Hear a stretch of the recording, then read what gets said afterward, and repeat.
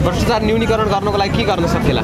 न्यूनीकरण गर्नको लागि त पहिला प्रथम चाहिँ माथि नैबाट अहिले जो चाहिँ जुन उच्च ओहदामा चाहिँ मान्छेहरूले चाहिँ भ्रष्टाचारमा संलग्न भएको चाहिँ देखिएको छ, माथिदेखि तलसम्म र चाहिँ प्रत्येक जिल्लामा चाहिँ एउटा सञ्जाल बनाउन, निगरानी गर्ने साना कार्यालयदेखि ल्याएर मन्त्रालयसम्म, एउटा चाहिँ पिउनदेखि ल्याएर मुख्य सचिवसम्म, प्रधानमन्त्रीदेखि लिएर राजनीतिक नियुक्तिका वडा सदस्यसम्म सबैलाई निगरानी गर्ने चाहिँ एउटा चाहिँ संयन्त्र बनाउन सक्यो र चाहिँ कुनै कसैको चाहिँ कुनै काम चाहिँ भएन अथवा चाहिँ ढिला भयो अथवा चाहिँ कुनै त्यस्तो चाहिँ लाभ लिन खोजियो भनेपछि चाहिँ कम्तीमा पनि यो संयन्त्रलाई चाहिँ ल यस्तो हुँदैछ है भनेर जानकारी गराउने चाहिँ गर्नु पर्यो। र चाहिँ अहिले चाहिँ यो अख्तियार दुरुपयोग अनुसन्धान आयोगको चाहिँ उयो चाहिँ साना चाहिँ यो खरदार सुब्बाहरूलाई समात्ने बाहेक अरू त्यति काम चाहिँ देखिया छैन। यो पनि बिउदिन पर्यो। यो अनुसन्धान मात्रै होइन, कारबाही पनि गर्नु पर्यो। यो अनुसन्धानले मात्रै हुँदैन। म विदेशमा झन्डै 5 वर्ष श्रम गरेर फर्केर आएको हो र मैले यो नेपालको दोस्रो संविधान सभाको चुनावमा चाहिँ म मतदानबाट वञ्चित भएँ। म त्यति बेला विदेशमा थिएँ। अहिलेको अवस्थामा हेर्दाखेरि 70 लाख दाजुभाइ तथा दिदीबहिनीहरू जो विदेशमा हुनुहुन्छ, जसको कारणले चाहिँ यो देश चाहिँ बाँचेको छ, उहाँहरू चाहिँ मतदानबाट चाहिँ वञ्चित हुनुहुन्छ। सम्पूर्ण विदेशमा भएका 70 लाख दाजुभाइ तथा दिदीबहिनीहरूलाई चाहिँ अब आउने चुनावमा चाहिँ अबको सरकारले चाहिँ मतदान अधिकारको चाहिँ सुनिश्चितता गरोस् र चाहिँ यत्रो ठुलो जनसङ्ख्या चाहिँ मतदानबाट चाहिँ वञ्चित भयो भनेपछि त्यो जुनसुकै चुनाव पनि पूर्ण चुनाव हुनै सक्दैन। जन्मेको बच्चालाई नै यहाँ चाहिँ करोडौँ रुपियाँ चाहिँ ऋण लागिराखेको छ। त्यो अनुसारमा उनीहरूको चुनावमा पैसा लिएर केही पैसा चुनावमा लिएर अनि अहिले आएर चाहिँ फेरि त्यहाँ आएर त्यो कर लिन पर्ने पैसा कर लिन पर्दैन।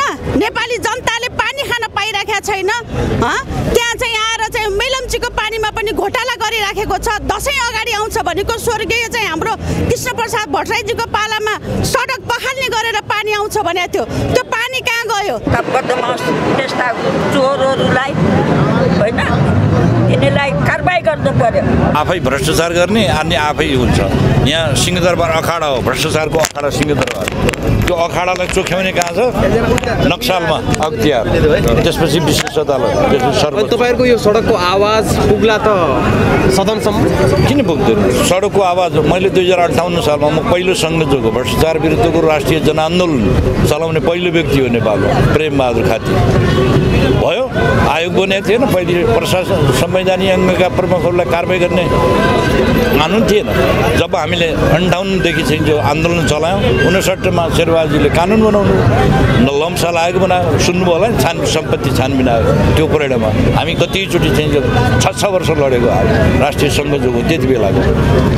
त्यसैले तपाईँ इस्युमा लडेपछि तपाईँ सफल हुनुहुन्छ, मलाई चाहिँ गर्नु भएन। त्यसैले गर्दाखेरि चाहिँ जो भ्रष्टाचार नियन्त्रण भन्ने कुरा पहिलो कुरो के भने आचरण सभा हुनुपर्छ, शुद्ध आचरण सभा हुनुपर्छ। प्रशासन राज्यमा बस्ने। आज सिंहदरबारदेखि गाउँपालिकासम्म भ्रष्टाचारले सुरुमा डुबेको छ। भ्रष्टाचार विकेन्द्रीकरण भइरहेको छ। कुनै पनि व्यक्ति भन्दैन कि भ्रष्टाचार हुनुपर्छ भने, कोही पनि भन्दैन। तर भ्रष्टाचारले त हेर्नुहोस् न, एनसेल प्रकरण हेर्नुहोस्, यहाँहरू भाइहरूले यो चाहिँ बालुवाटार काण्ड हेर्नुहोस्। पहिले के भएछ? महाकाली सन्धि राति 12 बजे लालटेन बालेर पास गरेको महाकाली सन्धि। त्यसैले गर्दाखेरि तपाईँको चारैतिर भ्रष्टाचार मौलाएको। भ्रष्टाचारलाई कारबाह गर्नुको लागि कडाभन्दा शक्तिशाली नागरिक आयोग गर्नु पर्यो, नागरिक सुनवाई समिति भन्नु पर्यो।